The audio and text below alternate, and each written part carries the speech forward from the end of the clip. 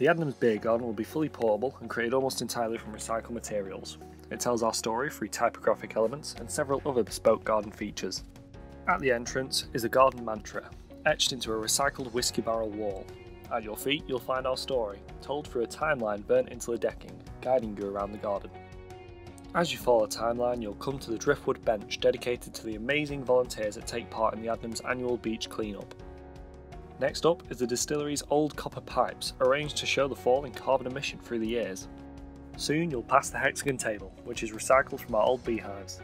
It tells the story of our bees which were rescued from a building site. We also have a little patch of Suffolk we brought with us. It includes Suffolk's official flower, the oxlip, and other wildflowers that grow around our brewery.